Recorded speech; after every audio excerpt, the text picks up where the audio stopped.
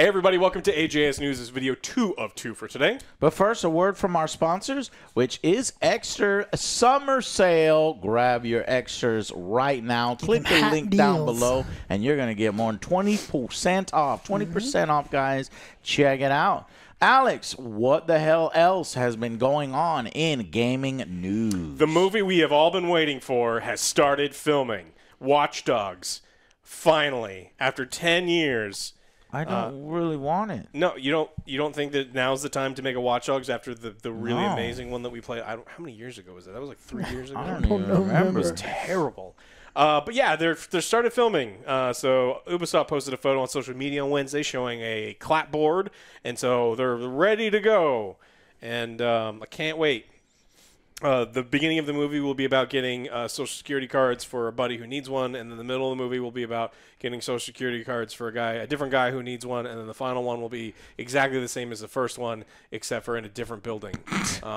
Because all of the missions in that game are the fucking same. It's so bad. No. This is being made by New Regency, and I don't know. The first entry in the series came out in May of 2014. This is when they decided that this is the IP that they want to make a movie about. But why? We already had the best movie ever. Hackers. Yeah, I mean, the movie is perfect. So, Hack the Planet. When I think of a good hacking movie, that's what I'm going to go to. Yeah. Having a payphone and a cassette player play the sound into the payphone. That's how you know that we are super fucking old, that all that stuff came out. This is probably going to go just as well as the Assassin's Creed or any of the other Ubisoft movies that they've made and not done a very good job with. So, yeah, I'm not looking forward to that unless they have the grannies. I don't think that your preferred My art posse style. was the best, though. I don't like it when you call it that. So, yeah, your Golden Girls was a really interesting squad, and the outfits you put them in were really interesting. But I don't think they're hardcore. What do you mean? Yeah, they had to it's like a badge of honor with those leather vests. The leather vest was their skin. Oh, yeah, that's just what happens when they're 90 years old. Another video game adaptation, this time Netflix Horizon Zero Dawn TV show, has been canceled. Originally, it was reported that it was in trouble, and this comes after the showrunner Steve Blackman faces a variety of allegations for toxic behavior, just general being a so they're just gonna scrap the whole show. Apparently, they're not gonna swap showrunners. They're like, that's how confident they were in Horizon and how much people will care about it. Wow. Yeah, so the article's author tells us that it is not continuing at all. And so I imagine Netflix still has the rights, and maybe they'll find something later. But as of right now, in the future, with this crew, it is not happening. Wow. Horizon.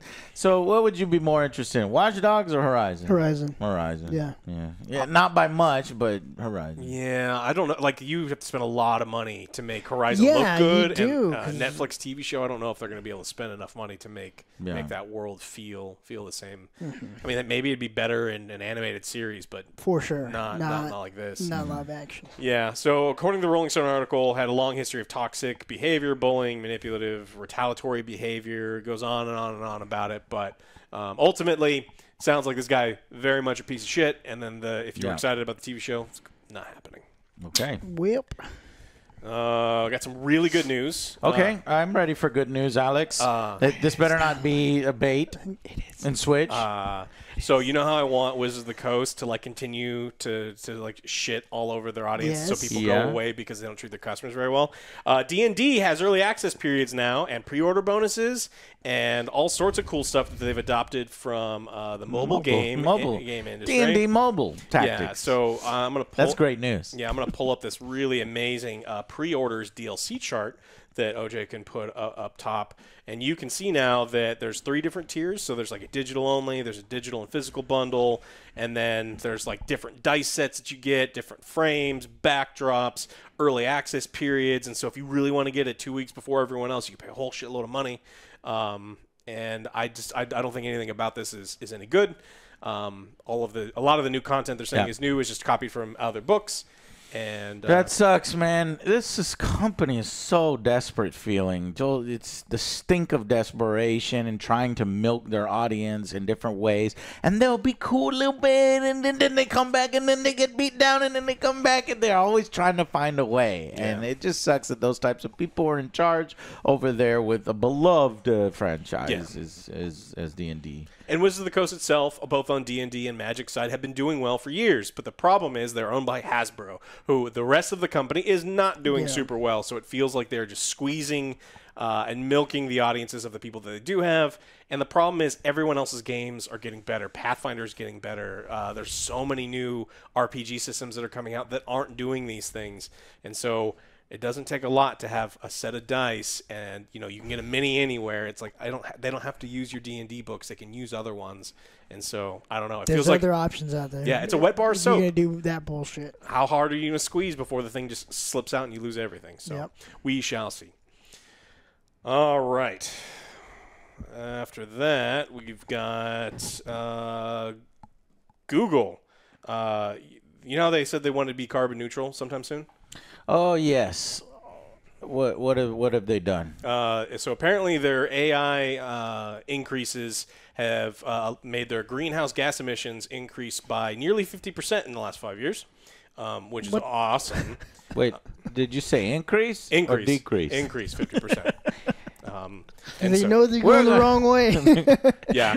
You guys are going the wrong way. So people were talking They need about to issue a retraction. Yeah. No, see, what we meant was we was going to increase the pollution, not decrease. That was a accounting error. Now, the problem with AI and Skynet and everything else is eventually they become self-aware and realize that humans are a problem and the biggest threat to the planet. And humans are the one creating the pollution. And so eliminate the humans. And so what I'm worried is Google AI will be like... Are you asking me to eliminate pollution?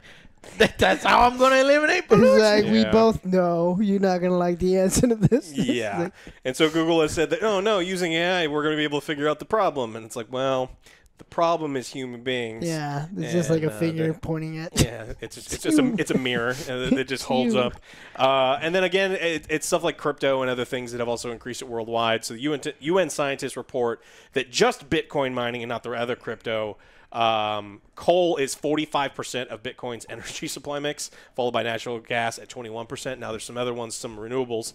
But when 45% of that is coal, and then we're talking about AI and things being developed over in China as well, where a lot of their power is also coal, we're going in the wrong direction. And I think it's not too long before AI just says, got to kill all you people because you got a problem. You got we talk a lot about Skynet. Last week we was talking about the skin that they're going to use for the infiltrator models. Yes. And the AI. So you come to the Angry Joe show for your Skynet updates. Yeah.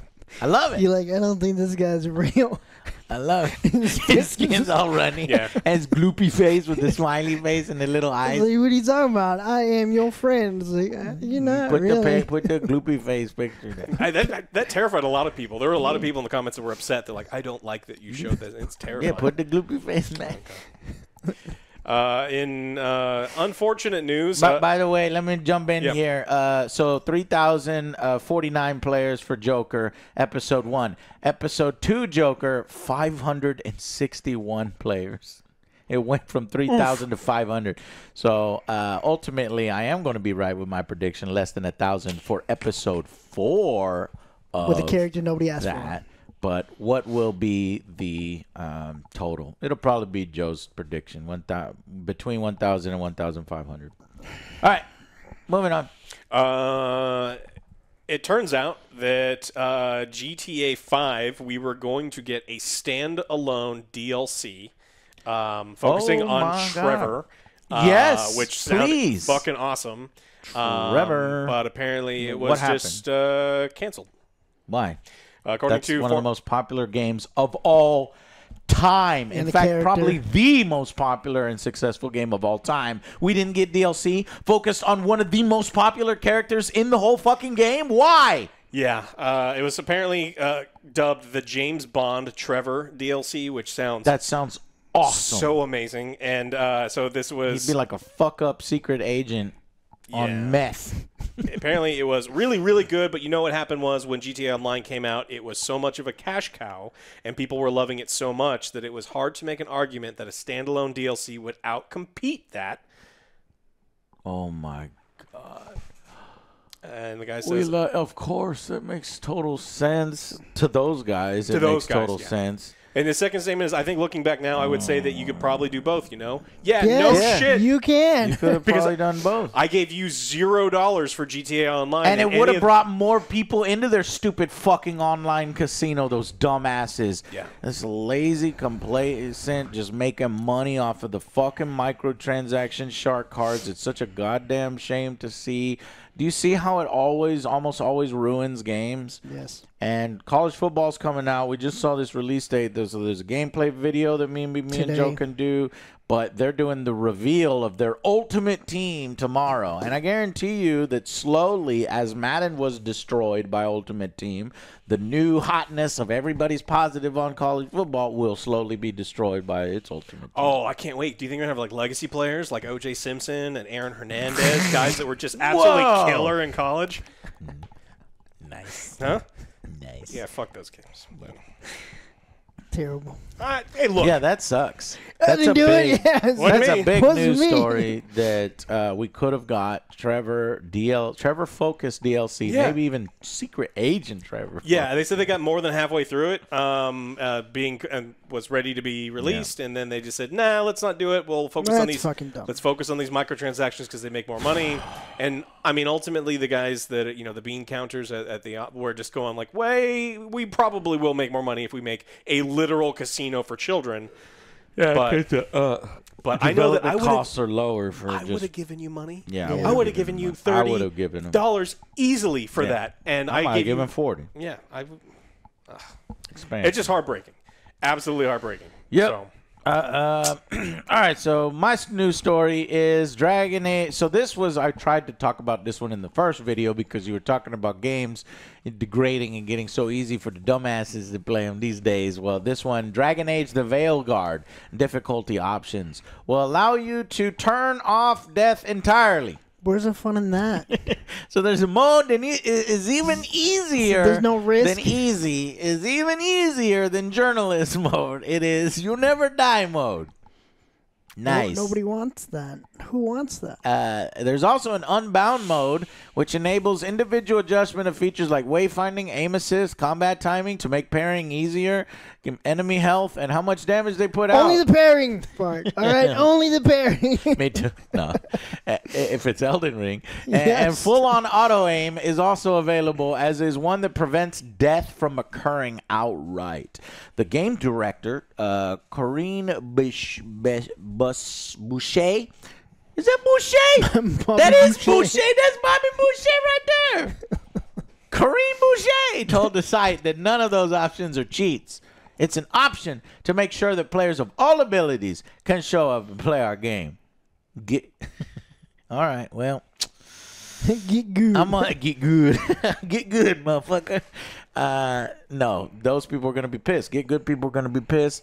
And frankly, so as long as it's an option, I don't give a fuck. I'm not going to use that option.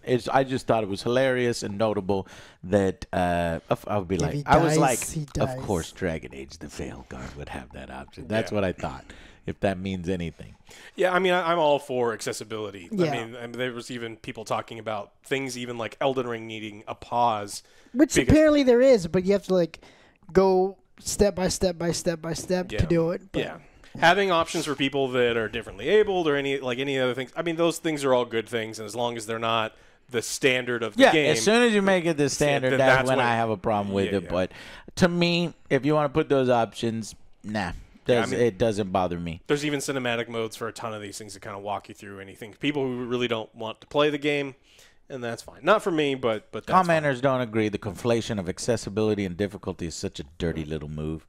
Yeah, but see, you're not disabled, so you don't have those issues, and you don't understand why even play the game if it's gonna be that. It's like, bro, but why even play then? Just watch it through. A playthrough is effectively the same thing. Ooh, your monitor isn't very good, idiot? so you have to turn up your brightness. That's cheating. Turning up your brightness so you can see. It's still a video game. It's still interactive. Yeah.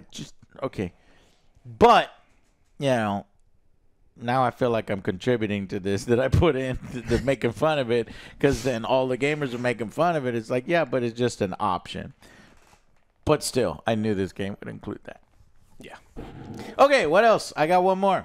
I got Xbox Live had a major outage. Did y'all know that? And we didn't know it because we don't use Xbox Live. We haven't used it in a long time. But there was a major outage, and at this point, we still don't know what went wrong. Usually when those things happen, it's like, people DDoSing like a particular game. Did you go to Seattle? Touch something? Yeah. Users no longer encountering issues at 9 p.m. That's my bedtime. Yeah, but no, it was going on throughout the whole thing. The outage was reported around 2 p.m. We were streaming. And then it wasn't until 9. Yeah, some people in chat came and said Xbox Live is down. Yeah. And it's like, usually happens when a major game comes out and motherfuckers just want to DDoS the fuck out of it or something like that. And I get frustrated when this happens, and that's my only method of output. And they wanted to put everything online. They wanted to do this nanny console many years ago. Luckily, they put a stop to it. Well, he told you there is no switch that you can flip. No switch. Except for they flipped the switch three days later. Yeah. They found it. They weren't looking very hard. Yeah. So when asked about it, they said that they're still investigating, and we still don't have an answer on what went wrong. That's reassuring. Yeah. So I thought I'd mention it because it's been a long time since one of them have went down, but periodically throughout the year you'll have something like that happen where Xbox Live will be down. It is one of the dangers of having everything. And PlayStation. Yeah, having all of our games on something even like Steam. Tuesdays is Steam's day where they do a bunch of maintenance, and there's frequently, at least a couple times a year, Steam completely goes down for long periods of time on a Tuesday, and you get older, you got less free time, you're like, hey, I can finally sit down and play this game, and then it's like, man, fuck off. And that's just the way, that's the world we live in. Yes, yes, it is. And that's why we need games that are single player to have an offline mode. This is always online, or all these things here. It shouldn't affect people that are playing single player games. So that is the news for this week. We want to thank our sponsor, Extra, who continues to support the show. Hopefully you do too. Thank you so much. Click the links down below. Subscribe to the show. Spread the word. And we will see you guys on the next Angry Joe Show. Bye, guys.